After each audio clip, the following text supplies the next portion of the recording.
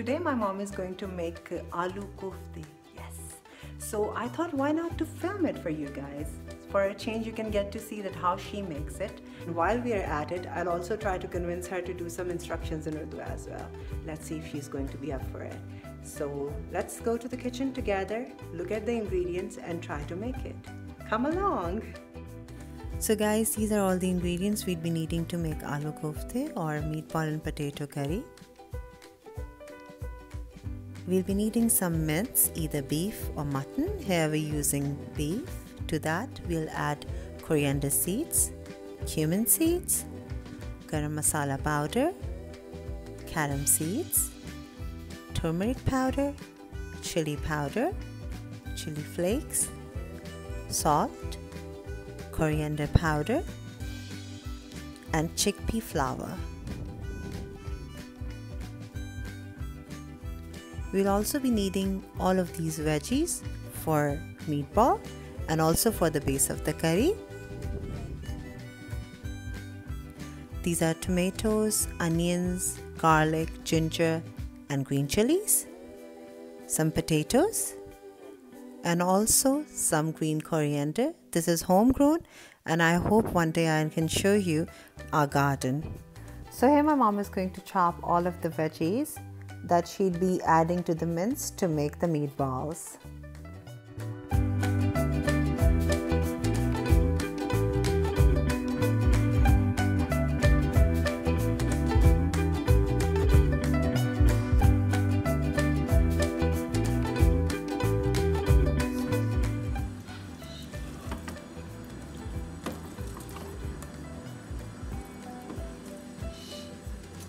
हाँ बताएं आप क्या क्या डाल रही हैं? अब मैं बेसन डाल रही हूँ।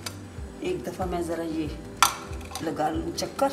ओके। फिर इसमें ठीक। बिस्मिल्लाह। ये मैं डाल रही हूँ पिसा सूखा धनिया जी, नमक जी, ये मैं मिर्च डाल रही हूँ जी, सारे मसाले डाल। हाँ ठीक। ये हल्दी गरम मसाला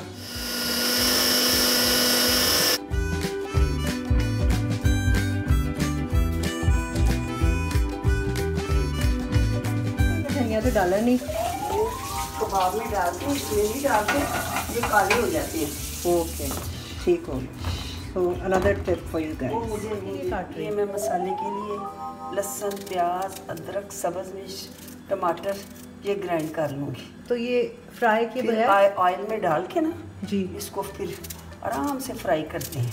ओके। सारी चीज़ें फ्राई हो जाती हैं, आसान भी और अच्छी भी। और फिर इसमें वो कोई जो आपने मसाले डालने हैं नमक मिर्च सब कुछ डाल के पानी डाल के इसको भून लेना।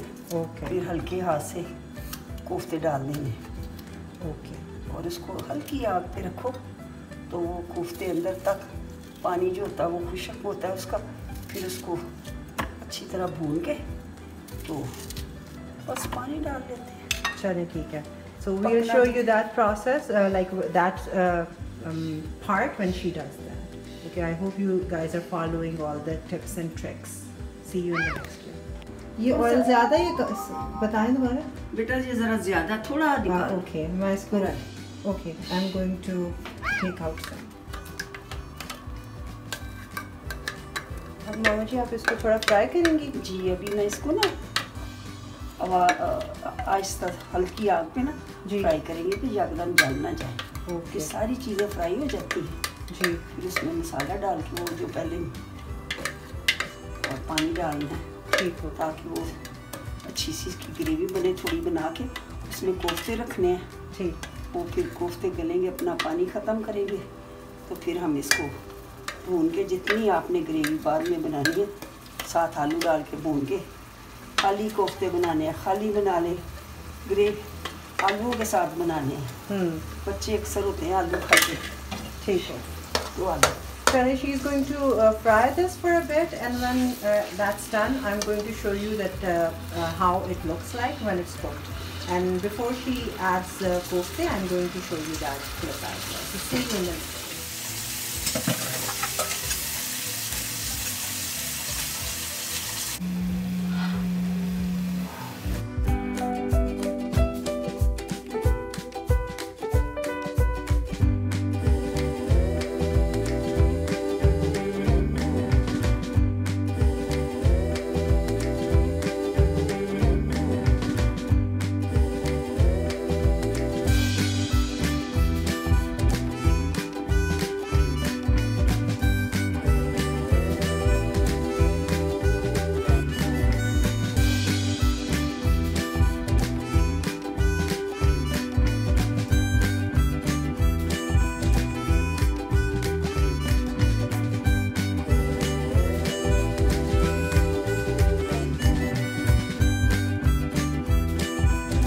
इसको आपने अब ऐसे हिलाना है, चम्मच नहीं लगाना? हल्की आग करेंगे और ऐसे हिलाएंगे।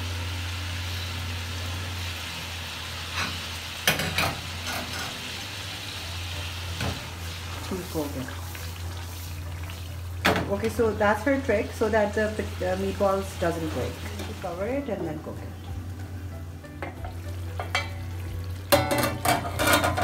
मामा जी हो गई?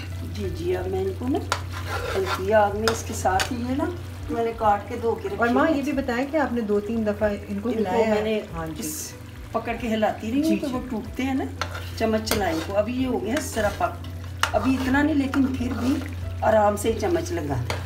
और अब इसमें बिस्मिल्लाह ये आलू डाल देने हैं। ओके,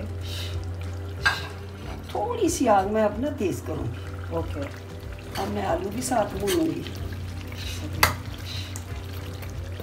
थोड़ी देर। ये होगा फिर मैं पानी डाल दूँगी और आलू गलेंगे, साथ वो पकेंगे। और जितनी फिर आपने ग्रेवी रखनी है रख के और आप सब्ज़ धनिया डाल के फिर दम पे 2 मिनट रख के बस ready. Okay, so then I'll show you when she adds the water and how it looks and how much she adds. So depending on your own preference, you can keep the gravy more or less. It all depends on your choice.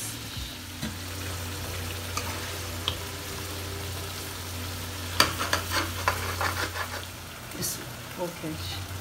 अब पानी डालने लगी। ये आपने boil किया क्या? इतना डालूंगी कि जितने आलू भी उसमें गल जाए और आपकी ग्रेवी भी रह जाए। ठीक। Guys, the curry is bubbling away and looks so tempting. I can't wait for the dinner time to have it. Yummy.